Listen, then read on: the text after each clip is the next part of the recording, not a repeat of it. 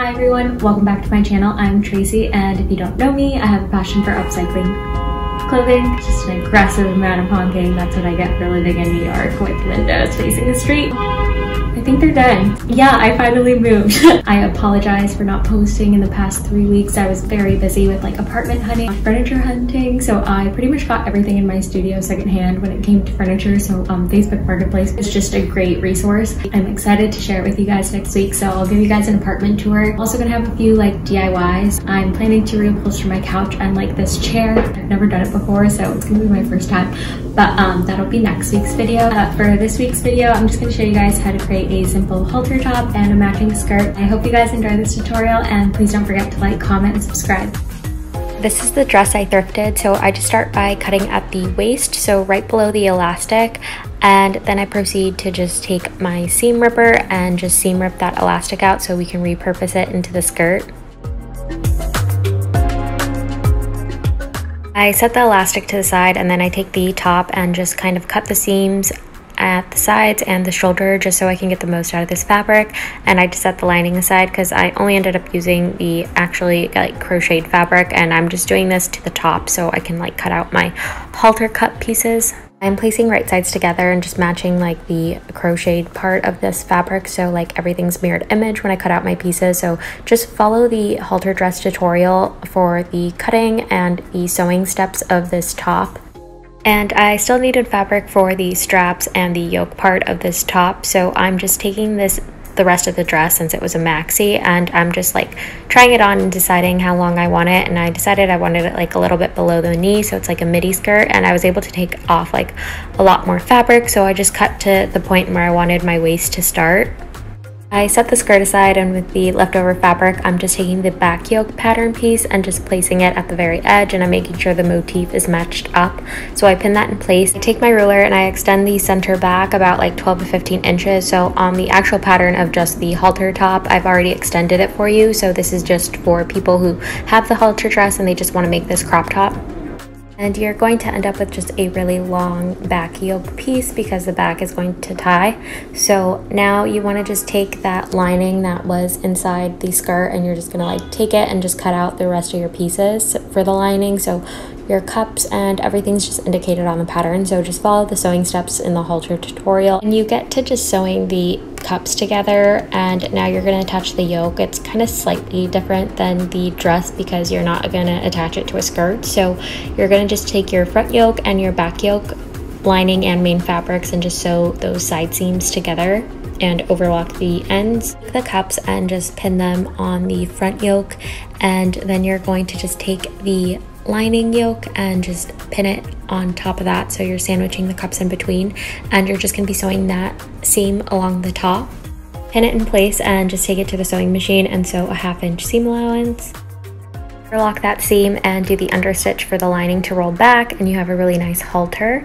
And for the hem, you're going to just overlock each layer separately, so overlock that first and then just take it to your iron and just fold up the lining a 1/2 inch, and you're going to just overlap the main fabric on top of that, as you can see, and it's just like sandwiching the seam allowance in between. And you're going to just do like a double needle top stitch to hold everything in place, so just iron it, it's easier like that. Pin along the entire hem, and when you get to the end, you're going to just fold in a 1/2 inch, and then you're going to fold down the seam allowances like so, and then like fold it back up and pin it into place so you have a really nice clean edge.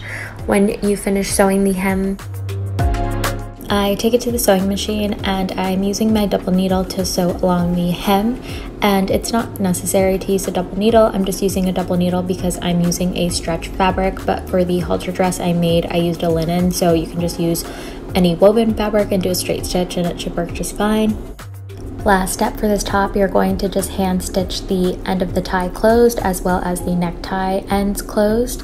And now we can move on to the skirt. The maxi dress, the skirt portion had a slit and it was like at the side, but I wanted it to be at the front, so I kind of just like folded the fabric to where I had like 6 inches from the side seam to the slit at the side.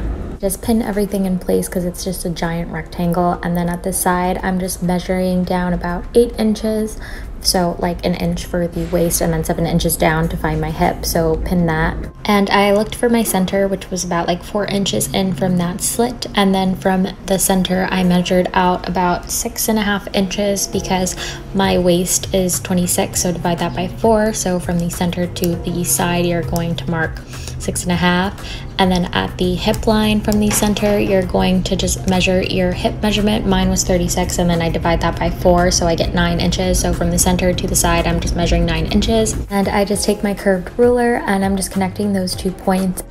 I take my straight edge ruler, and from that hip we marked, I'm just kind of like blending it down to the bottom of the hem because I kind of want my skirt to be slightly bigger than the hip at the hem, so it's like not such a squared shape. I take the rotary cutter and just cut out that whole new side seam, and I just fold it in half and just mirror image the other side, and I just cut out the other side, and I end up with a perfect fitting skirt. Skirt is best for stretch fabrics because it's going to just like mold to the body, and you can have an elastic waistband instead of like a closure. And now that you have a front and a back skirt, you're going to just take the back and fold it in half, and at the center back of the back piece you're going to drop it a 1/2 inch just to give it more shape to the back. Take your curved ruler and just blend it to the side seam, and you're going to just repeat this to the front piece, but you're only going to drop a 1/4 inch instead of a 1/2. Before sewing the skirt together, you want to just unsew the hem so you can like redo it and just have like perfect seams. So after seam ripping the hem, you're just going to place right sides together and pin the side seams and take it to your sewing machine and sew a 1/2 inch seam allowance, and then just overlock it. That is the key to like sewing crocheted knits and just reworking them. You can also use a zigzag stitch to get the same effect. So you're going to just take your elastic, which is what we took out of the dress earlier, and I'm just measuring about like half of my waist, which is 13, and then I'm removing about like 1.5 inches from that measurement, so I end up with like an 11.5 inch elastic. I take the skirt, and with the elastic I'm pinning it at the back, so right on top. It doesn't have to be on the inside, it's just going to be right on the top of the back. So you're just going to take the elastic and pin it on the outside from the side seam to the other side seam, and then you're going to just stretch it to find the center, and then when you take it to the overlock machine you're just stretching it with the back of the skirt so everything lines up, and then it will shrink back to the elastic when it's all sewn. After overlocking the waist with the elastic at the back, even though I would recommend doing elastic around the whole waist, but I only had enough for the center back, so that's what I did. And you're just going to do a double fold finish for the hem at the waist, so just do a double fold and then just pin it in place and take it to your sewing machine. And I'm just going to use a double needle because I need this to stretch over my hips when I pull it up. And for the hem, I just went ahead and overlocked it before I actually hemmed the bottom of the skirt because I wanted it to not unravel, because with like these crocheted knits you kind of risk the unraveling. That's why I recommend clean finishing your ends. And I'm just pinning it up like 3/4 inch because that was the original hem, and then I'm just taking it to the sewing machine and using the double needle and sewing it in place. And don't forget to back tack. And this is the 2-piece set, so the skirt isn't lined, but I'm wearing a bikini bottom because I think it'd be a great beach cover up. But I hope you guys enjoyed this tutorial, and thank you so much for watching. Boy, just be honest.